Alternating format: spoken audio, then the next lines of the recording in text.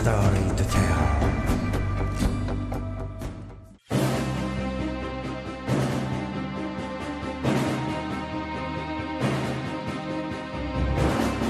In the famous Fighting Falcon family, few people know that General Dynamics once created a special version, the F-16XL variant. It was originally conceived as a technology demonstrator, later entered in the United States Air Force Enhanced Tactical Fighter Competition, but lost to the F-15E Strike Eagle.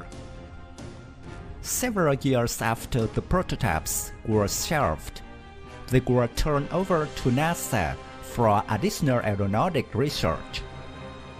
Both aircraft are currently stored at Edwards AFB.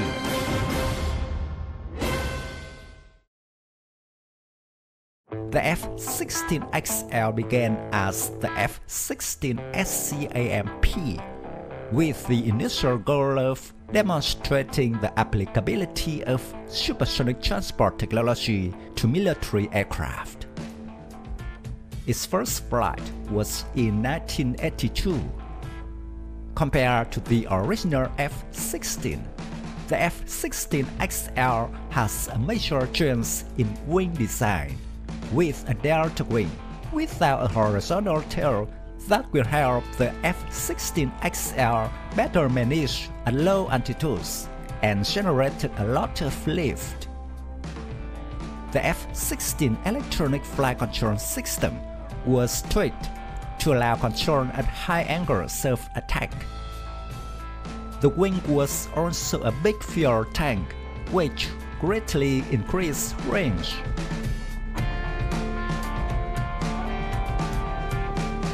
The XL has an overall length of 16.51 meters, a wingspan of 10.44 meters, and a height of 5.36 meters.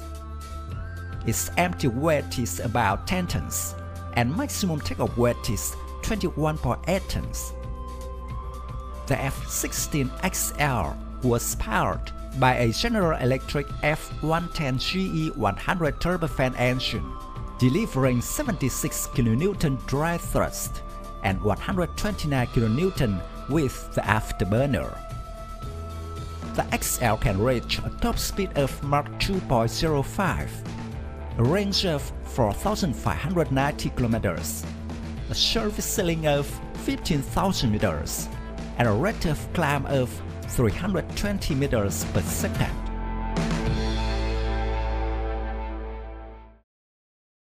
Less noticeable is that the fuselage was lengthened by 56 inches, about 1.4 meters, by the addition of two sections at the joints of the main fuselage sub-assemblies.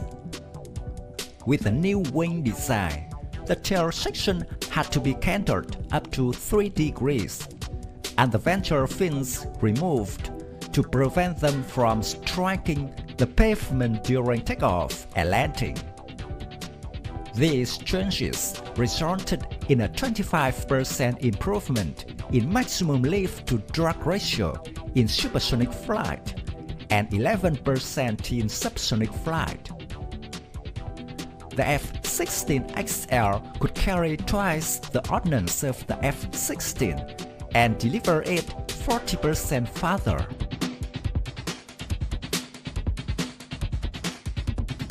The large wing allowed a total of 27 hardpoints, allowing the aircraft to manage a bevy of missiles and conventional drop ordnance. The F-16XL fielded a single 20mm M16 Vulcan internal Gatling cannon for close-in engagements. Its offensive capacity was relatively staggering when compared to the original F-16 mount.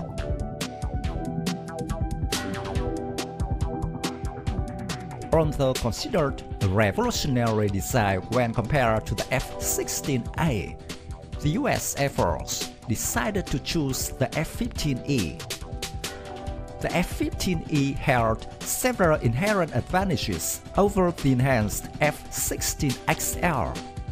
Its twin-engine configuration offering not only more power and speed, but also improved the survivability of both aircrew and airframe during low-level trial runs. The existing F-15 airframe also required far less modifications to achieve the strike role. A second cockpit was added aft of the primary one, and this outfitted with the necessary ground attack instrumentation.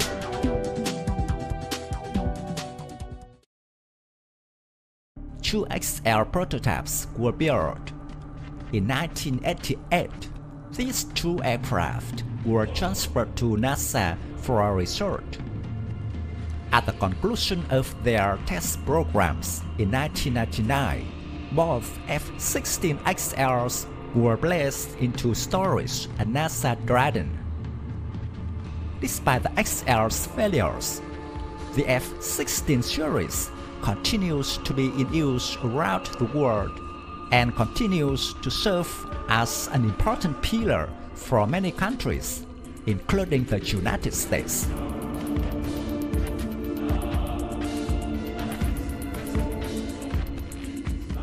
My video about F-16XL ends here. Thank you for watching. If you find this video interesting, please give me your thumbs up. Don't forget to subscribe to support the channel. Goodbye and see you again in the next videos. Tạm biệt và hẹn gặp lại quý vị và các bạn trong các video tiếp theo.